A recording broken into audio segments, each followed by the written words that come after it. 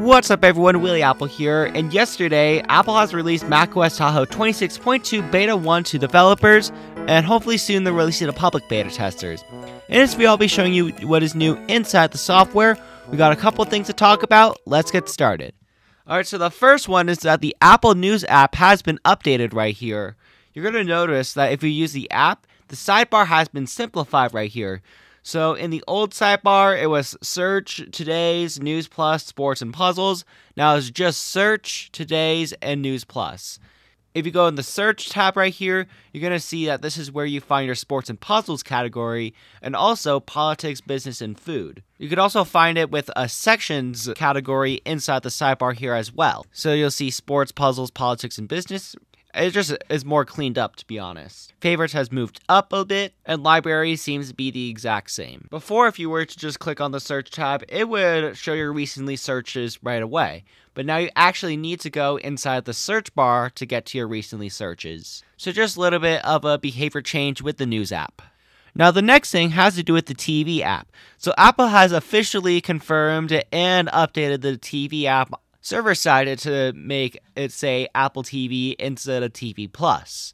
And now Apple has went inside the operating system side and made sure everything here says Apple TV now. So before it used to say Apple TV Plus, now it says Apple TV, and you'll probably see references pretty much all over where it says Apple TV instead of TV Plus. So just a small little change right here.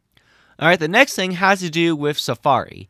If you were to go inside Safari and try to hover over the reload icon, for example, you're going to see that there's now a brand new hover effect. Before, there would not be a hover effect. Before, it would just be like you weren't even hovering it. But now it is more prominent that you're hovering over the reload button so that if you click on it, you know what you're clicking on. It's also the same with this button right here and this button right here as well.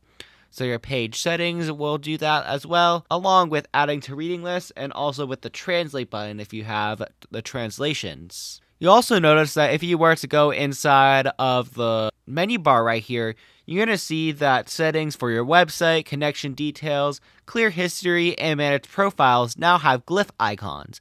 Before, for whatever reason, there would not be glyph icons at all, but now you have new glyph icons right here to represent what each button actually means. Same thing if you go to the File tab. A lot of these did not have glyph icons before, like New Window. The only one was Open File, which actually has a new glyph icon now, it looks like. So yeah, Apple's just constantly updating these icons since I guess it looked really weird before, but now it actually looks good. It's also the same if you were to go to your new window right here. You'll see that new personal window has what my glyph icon set is right here. So Apple's just making it a lot better, making it. It's also the same thing with View. A lot of these did not have glyph icons before. Now they all have glyph icons. Same thing with history as well. You'll see that all these up here did not have glyph icons. They all do now. I could just go on and on about the glyph icons, but I'm pretty sure you get the point. Pretty much the only one that doesn't have any glyph icons really is the develop tools. But even there we got some new icons here as well.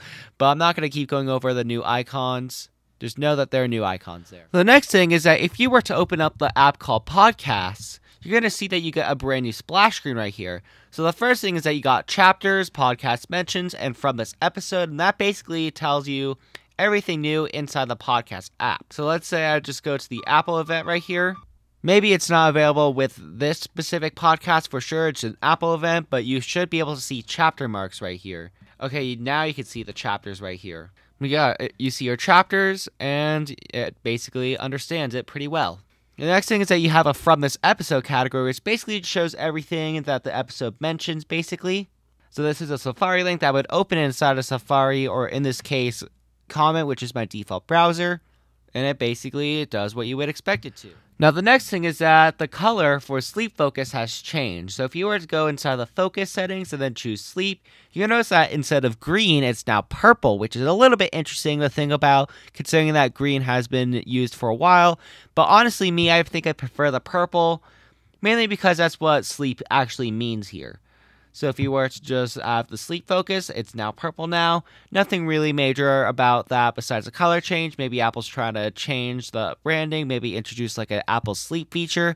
We'll have to wait and see about that. Alright, taking a look at the Geekbench scores right here, we got a 3990 on the single core and a 15445 on the multi-core. This is indicating that we are on par with 26.1 as of right now, but there are a couple features inside of iOS that we did not get inside of macOS, and I want to explain why we did not get those.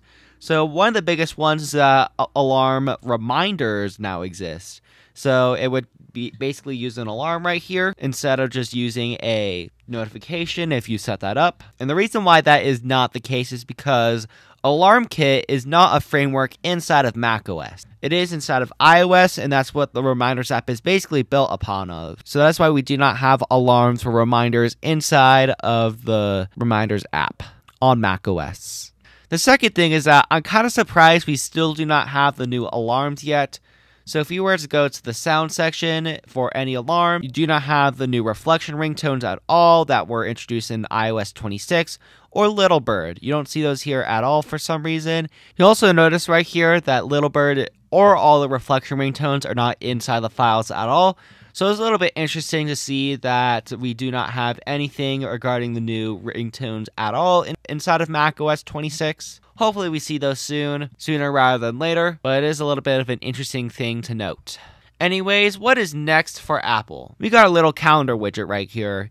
And this beta was a little bit interesting in the fact that it came out on a Thursday. It probably has to do with the fact that we have an I at the end of the build number, which indicates that Apple needed to fix a couple of bugs before they were able to ship this. Now, I do not expect a new second beta here on the 10th at all. I expect one here on the week of the 17th.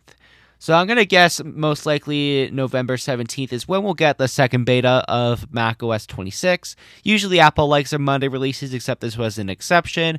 Apple had 26.1 released to everyone here on the 3rd, and then 26.2 betas for every other platform besides Mac on the 4th, and then here on the 6th we finally got macOS. Now hopefully that's a little indication of what you should expect to come next. But yeah. Thanks for watching, come on, subscribe, down my apps in the description down below, and I'll see you in my next video. Bye!